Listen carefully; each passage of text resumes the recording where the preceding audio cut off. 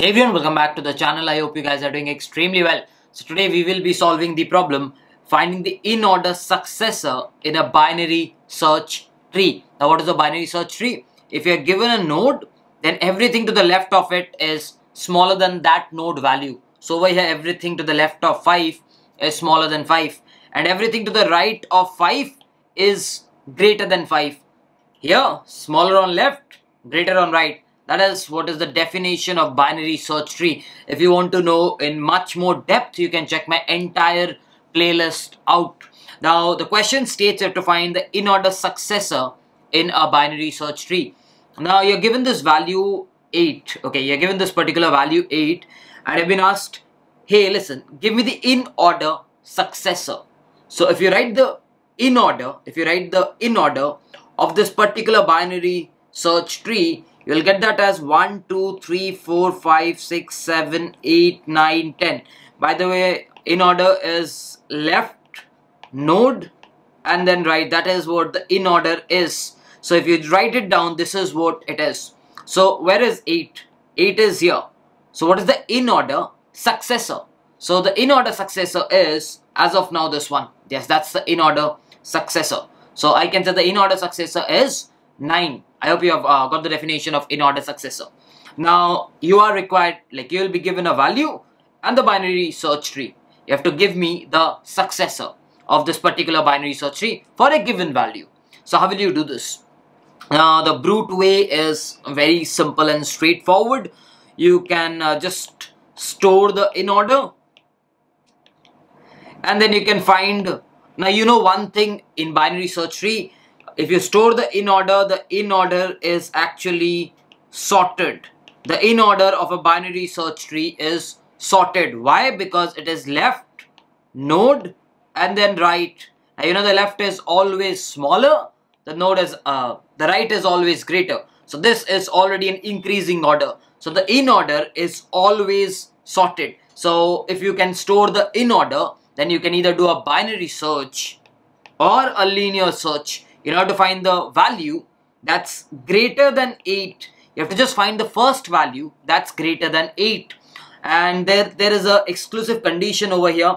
If, assume I give you a value equal to 10, then what is the successor of 10?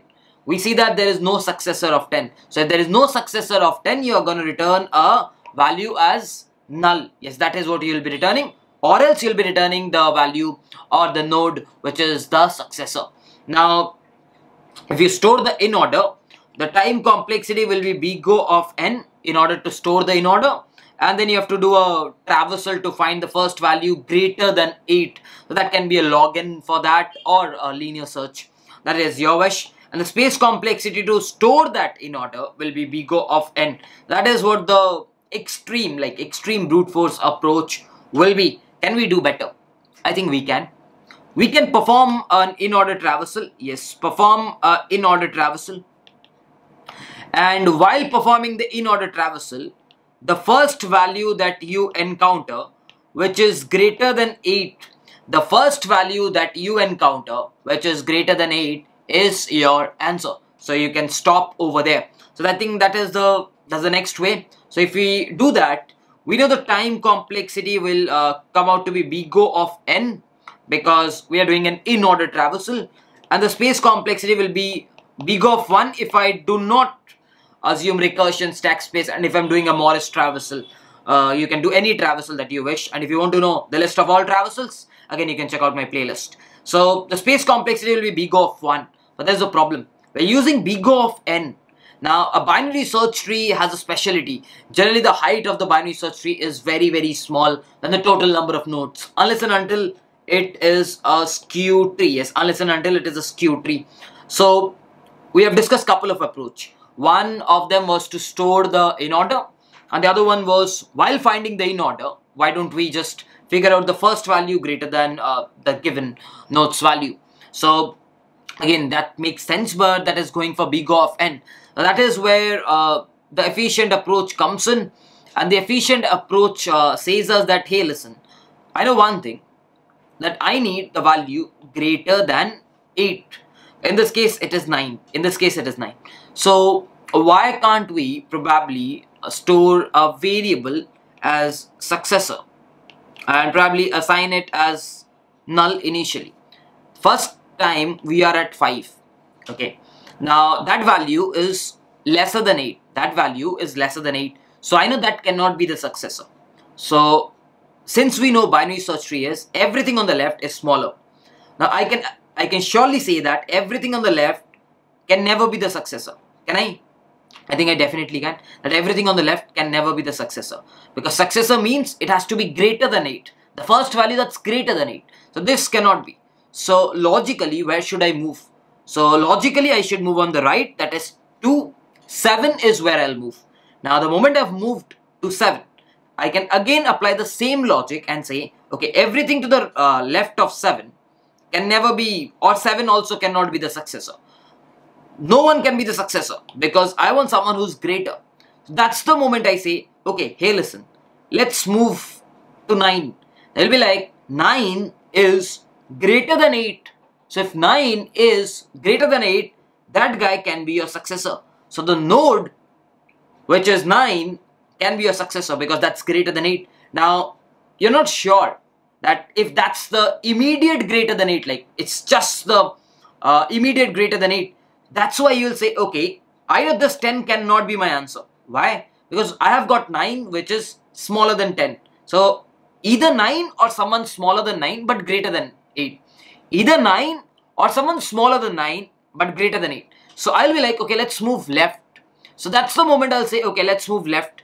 But at left I see there is 8, which is again similar to what we have as the value. So I need someone greater. So I'll be like, let's move left, right, because I want someone greater. So we reach at null. The moment I reach at null, I'll be like, okay, we are done over here. So the successor that we did find out was 9. And that is what our successor will be. Okay, so let's take another example where the value is 3. Now we want someone who is immediately greater than 3. So let's keep the successor as null initially. And we are at 5.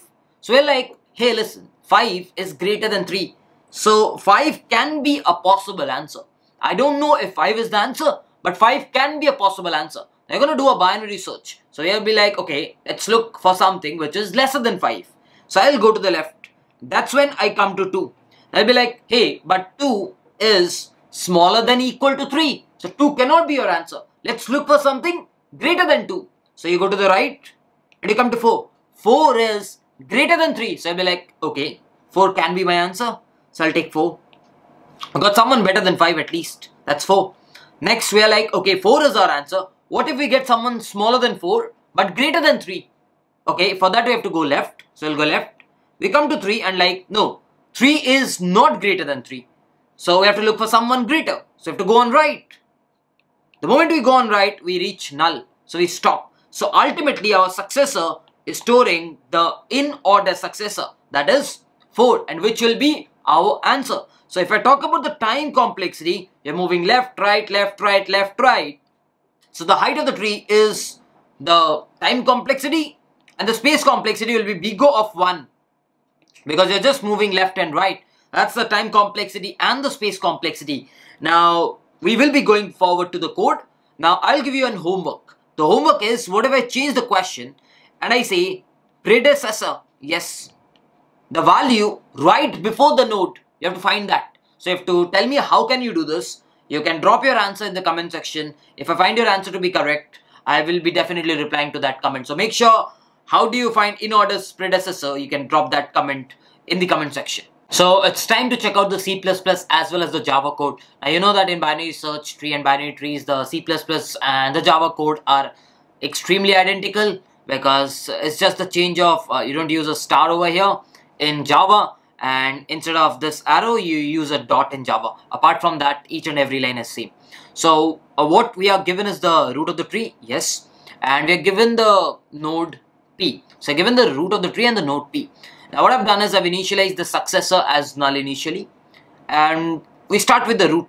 Yes, we start with the root of the tree and we say, hey listen, if this guy, if the root's val is smaller than equal to the current whatever is given, that's val, then you know you have to find someone greater. So we go on the right.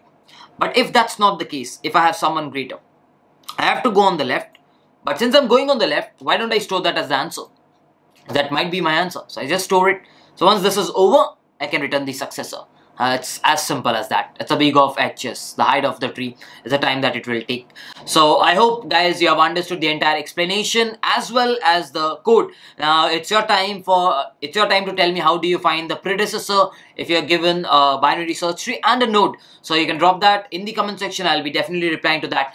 And yes, if you have liked this video, make sure you like this video. And if you're new to this channel, please do consider subscribing. And yeah, with this, I'll be wrapping up this video. Let's meet in the next one where we discuss something else. Bye bye, take care. Whenever your heart is broken.